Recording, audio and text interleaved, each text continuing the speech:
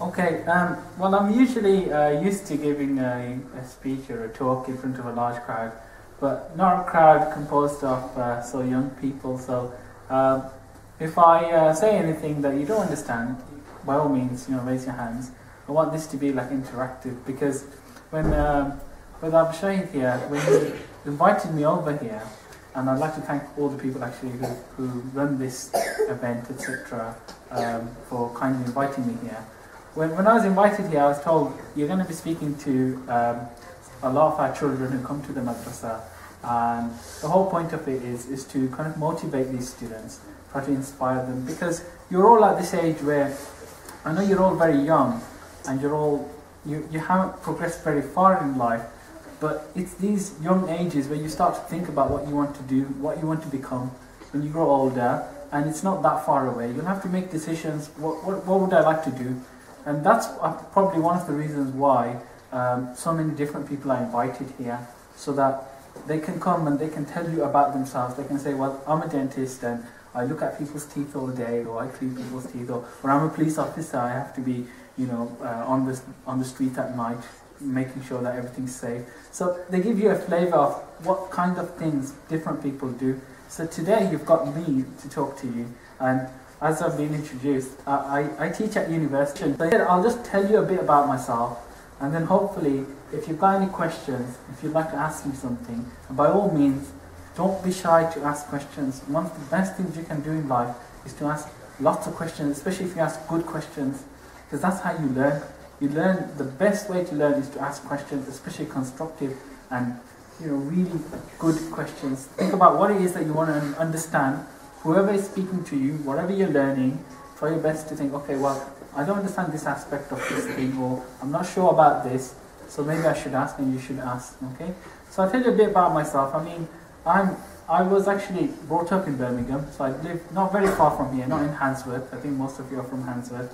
I come from an area called near Small Heath. Some of you may be familiar with it. Does anyone know where Small Heath is? Yeah. Okay. They're both the green. Yeah, that's exactly where I live. My uncle lives there. Okay, so I live exactly where your uncle lives then, okay? So I went to school there, and I went to college after school, you got college, and then I went to university, and then I did my degree, and after my degree, we do something called a PhD. That's like a higher degree.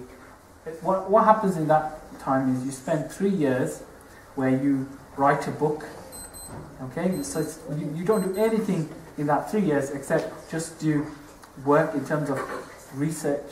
You just research one particular topic. You take, because you've studied so much, by then you'll have studied for over 10 years in your area. So whatever it is, I chose mathematics, and it's slightly related to physics as well. And I'll talk about what I did. But you choose an area that you really like, that you're very interested in, and by then you've learned as much knowledge as there is to learn about that area. There's nothing left for you to learn. So now you have to increase knowledge. So after knowing everything there is to know, then you actually write a book about it. So you say, this is what I've done, and you take knowledge a bit further. So your work will be the first, you have to produce original research. Original means that no one else has ever done this ever before. So in a sense, it's really exciting. It's like being an explorer, where you got to go to different places and you get to see new things that people have never seen before. So it's very exciting and it's very interesting. And you write this book, and it obviously has your name on it, and it's your area of research. So you become a specialist in this area. Now, why did I want to become a university lecturer? I wasn't much older than you lot when I actually wanted to become well, not necessarily a university lecturer, but I was really interested in doing a PhD, because the way I saw it was that I want to learn as much as I can in this area. I really loved mathematics. You all do mathematics at school, don't you? Yeah? Yeah? Does anyone like mathematics here? Okay, I see there's lots of enthusiasm in the crowd for mathematics. Yeah?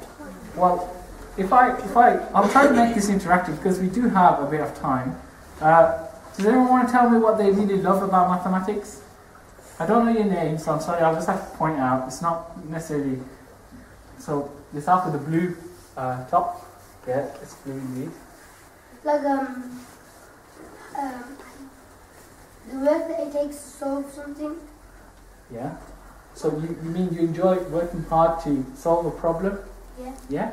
Anyone I else? love like algebra and all that, solving problems with numbers and letters. Solving problems. And you mentioned algebra, yeah? And you actually think the word algebra itself, it comes, I mean, we are very fortunate, we're all Muslims here, and it comes, yeah, a lot of mathematics, it comes from Muslims from the past. They did a lot of work, and we owe them a lot of gratitude because they preserved a lot of things from the Greeks, etc., and they created new ideas themselves. So as Muslims, we ought to be proud of these concepts. Isam? I'll come to the back as well. But Making stuff and finding squares and perimeter of the shape. okay, so geometry, yeah, that's called geometry. Maybe you haven't heard that word. It's about shapes and different objects and properties related to the perimeter, area and all that, so you'll come into that. Someone from the back, your hands up with the black hoodie. Pardon? It's challenging. It's challenging, exactly, that's another concept. You know when something's really easy, it gets boring after a while, doesn't it? Yeah. You know, if I told you, like, can you just, I don't know, take off your shoes? Yes? You know, after a while, you're going to say, that's too easy. I mean, you know, it's not challenging, is it? But if I say, can you, I don't know, run a mile in less than 4 minutes, that's a challenge because, you know, no one's done it like that, or not for a long time. So these things are more challenging. The more challenging something is, the more interesting it is. We'll stop here, but I just wanted to get a handful of people, but thanks for participating anyway. But it's these ideas, some of the things that you're just saying, these are the reasons why I decided to become a lecturer and pursue research. Because research, the whole point of doing research is you learn as much as there is to learn about an area. It doesn't matter what that area is. I mean, I chose mathematics. You could choose physics, you could choose astronomy, you could choose medicine, you could choose some Islamic science like tafsir of the Quran or hadith. But we just had a beautiful recitation just before I started. You could become an expert in recitation. The point is you learn as much as is there to learn about that topic. You dedicate yourself to it and then you master that topic. So this is what drove me to become what I am now, alhamdulillah. So I was very committed to learn as much as I could about my area. So now let's move on to what I do, because a lot of you must think, I have teachers at school, I'm sure you do, and you think, well, I know what they do, they just stand in front of the class and then they write things on the board and then they tell us what those things are. In university, things are slightly more different. We do classes, we do have students that are a lot older than yourselves, and we teach them things, more complicated things, yeah. But we do other things as well. And coming back to this research, I do a lot of research with different people around the world. So I'm working with a group in Chicago, in America, on something called a fuel cell. Now, a fuel cell, a lot of you won't have heard of this, but it's a special type. Have you heard of it? What is it? Fuel. No, not cell as in S-E-L-L. Fuel cell as in C-E-L-L. So that's like a battery. It's like a battery. It's a special battery. You know batteries, they use chemical properties to convert into electricity. But a fuel cell is very special because if you have a fuel cell car, you don't need to put petrol into that car. Yeah? It uses air and hydrogen and oxygen, and the only output, you know the exhaust pipe, you have these harmful gases that are polluting the atmosphere, some people believe. You get pure water and no harmful gases, so it's very good, it's very clean fuel. So I'm working with them on this problem. I'm doing a lot of research, etc. on this area. I also work with different groups, some from Saudi Arabia, some from Malaysia and India. We work on various different problems. So my PhD, the thing that I specialized in was how do droplets form. You know droplets, you see them all the time, you know, in the turn on your tap. So there's a lot of theory behind this. I'm not going to go into this. I'm not here to give you a boring lecture about science or anything. But I'm just telling you a bit about what I do and how I spend my time. So a lot of my time is spent teaching, supervising students. Because at university you have big classes like this, but you also have very small classes where you have one-to-one sessions with your teacher. So people who are doing PhDs, I supervise them, so I get to spend 1 hour every week with them. And it's a kind of one-to-one tuition, but it's slightly different from that too. And I also travel a lot. I get to go to different places, do research, talk to people, experts in the areas. I also write articles in journals, etc., contributing to knowledge, etc. So there's a lot of things that I do. It's a shame I couldn't show you some of the pictures because it'd be wonderful, because I'm actually based at the University of Birmingham, which isn't that far away. But apart from that, what I'll do is I'll stop here. I know I'm slightly early, but I'll open it up to everyone. Is there any questions you'd like to ask me? Anyone? Is the University of Birmingham in one stop? Pardon? One stop? Yeah, by. No, that's Birmingham City University. Yeah, but they're both quite similar in terms of they have the symbol of a lion in here. But Birmingham University is based in Edgbaston. Do you know where that is? Yeah. Edgbaston? You seem to know all of Birmingham very well. Are you a taxi driver? You try to drive people around? No? Okay. Okay. I went to school by Edgbaston. What is King Edward Edgbaston? King Edward? Is it The primary. the primary one? That's right next to the university. Yeah, no. So that's very good. So how old are you? 11. 11. Oh, mashallah, that's very, very good. I mean, it's a very good school, that is. It's one of the best schools in the country. So I'm very happy to see that students from this madrasah actually go to such a well-established and respected school. Well done. You've done very well today. Anyone else want to ask me questions? You have Do you teach at high school? Do I teach at high school? No, because that's GCSE. I teach at university. Anyone else? You, the blue? My school, they offer 20 children in year 6 to do the GCSE mathematics. Your school is giving everyone opportunity to do mathematics early, Yeah. and are you amongst one of them? Yeah. Oh, that's good. That's very good, mashallah.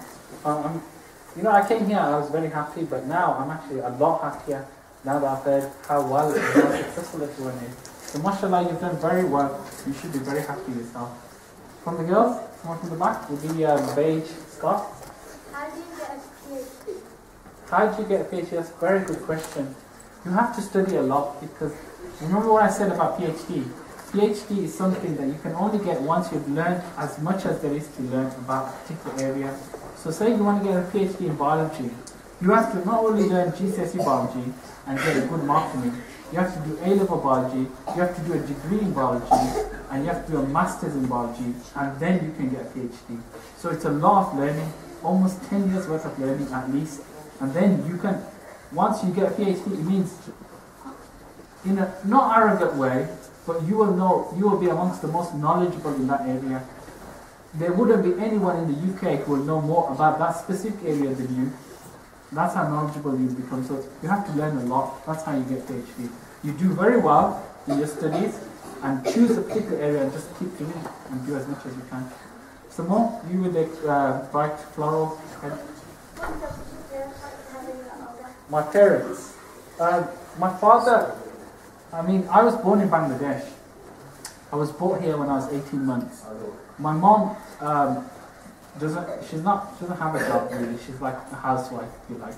And my father, when he came here a long time ago, he used to work in a factory.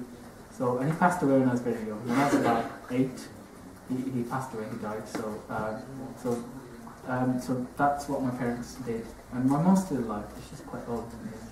She was asking, why did your parents want you to become? Oh, sorry. I didn't quite get the question. I thought you asked what my parents. My parents didn't influence me in terms of education too much, because they pushed me to do well, but they didn't have specific ideas exactly what I should become. Because I went to an inner city school, and the school is today things are a lot better. You have teachers who are pushing you to do well.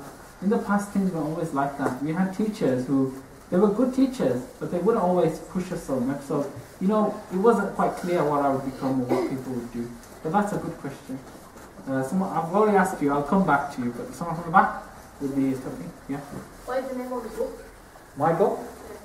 It has a very long name, but it's called An Investigation into Methods to Control the Breakup of Liquid Jets.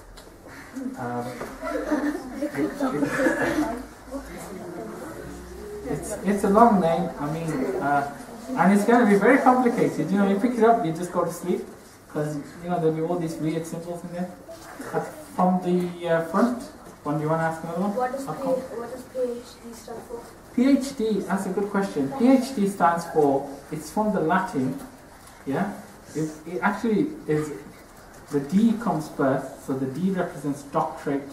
That's why you become a doctor. Once you get a PhD, you don't be a Mr. or a Mrs. or a Miss, you get the title DR, so you'll be called doctor, okay? And that's why it's called doctorate. And the PH part, PH, that comes from the word philosophy. So in the past, everything used to be called philosophy, whether it's science, mathematics, medicine, history, everything used to be called philosophy because that's like learning, and that's why PhD, doctorate in philosophy. You with the blue? Does your name have a doctor in it? Yeah, it does. Anyone else? Okay, I'll come to you like again. With the babe. At university, what levels do people work? What levels? What levels do people work? I'm not sure about the question. What do you mean by the question, levels? I think. Like in a primary school, you work for like a level 3 or 4. Oh, okay.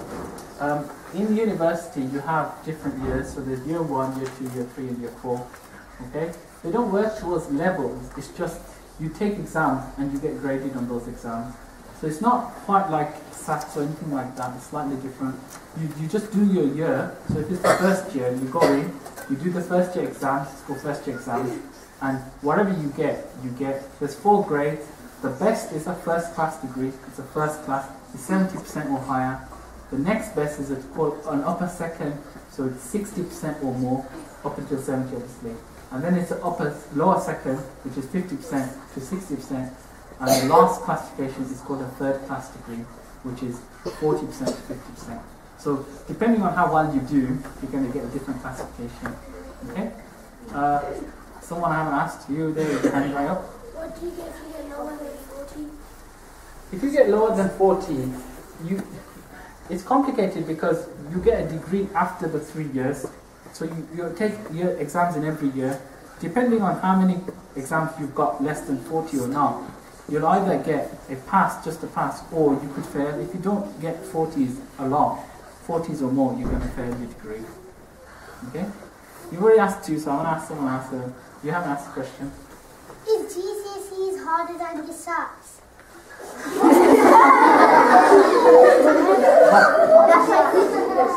GCSEs are harder than SATs. They shouldn't be. They shouldn't be. Are you finding them harder than... are you finding your GCSEs harder than your SATs? He's not doing the SATs. Oh, you're not doing it. Well, it's just a random question. No, they shouldn't be. They shouldn't. If they are, then it's a bit worrying. Okay?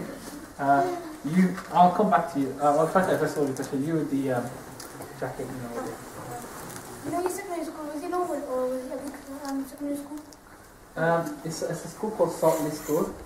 I don't know if you know about it, it's in Boat Green. It's like a normal secondary school. State, yeah, state school. You have them? What grades did you get? What grades and what? What level? Like GCSEs? I got mostly A stars. And A's. But in those days things were slightly different. So, you know, we're talking about 14, 15 years ago. I took my GCSEs in 1999. So that's 14 years ago. So it's a long time ago. I'll let someone more mature ask the question this time. Just sort of interest from, you know, mashallah, you've got a beard. But, you know, working in the environment that you work in, how challenging is it? There's always challenges. I mean, as Muslims, we live in an environment where we're always going to be faced with challenges. But in the particular environment where I work in university, I think, alhamdulillah, things are a lot better than they would be elsewhere. The reason is people have a mutual respect. There's always going to be problems, but it's better than other places because people have this mutual respect for knowledge. These things are moving forward, and I've been quite blessed, alhamdulillah. I've never found major issues. There's always been other occasions where I've felt maybe because I'm a Muslim, because I'm practicing, maybe I'm slightly discriminated against, but I've got to say, I thank Allah that in my case, I find it to be very good. Would it be fair to say then that, despite being a practicing Muslim, it hasn't hindered you to actually make much progress as you would have wanted? No, I wouldn't. I would say that. No, I would say that's generally true. I'd say that I've been blessed in many things in my life, but one of the things is it is important who you are connected to. So, as a PhD student, you have a supervisor. Like I supervise the students now, and it depends on that supervisor as well. And the people around you. I've had very good people, non-Muslims, who've supported me a lot, senior people. And if that wasn't always the case, maybe then things would have been slightly different. There's so many things, so many factors. But I would say personally, my practicing of my religion hasn't had any noticeable effect on my career, as far as I can see. Alhamdulillah. And you all seem very eager. Come on, you got to calm down. Okay, you can ask me a question. I've got 2 questions. First one, what is the last level? The last level On, is like PhD. There's nothing about PhD. no, like level 1, level 2. Like I said, if someone asks us this question, there is no levels once you go to university. There's classifications of degree, first class degree, upper second, and then there's PhD. And PhD, nothing is about PhD. And second question is, when you were small, what was your favourite thing, like playing video games? Favorite what? Thing like playing video games. Mathematics? No, I used to like running a lot. I mean, it sounds really strange, but I used to love running. I used to, people aren't so active anymore, but I used to run everywhere. I used to run in school. We used to play football a lot. So I used to really love that. I used to always go home with, I used to have a damaged jeans, and my shoes used to get, trainers used to get, my mom used to hate me playing football. And then after about a few years, I just gave it up because it used to cause me, I damaged my knee as well playing football. But I used to love football. But did you like playing video games? I played a few video games, like all kids, but I wasn't very interested in video games, to be honest.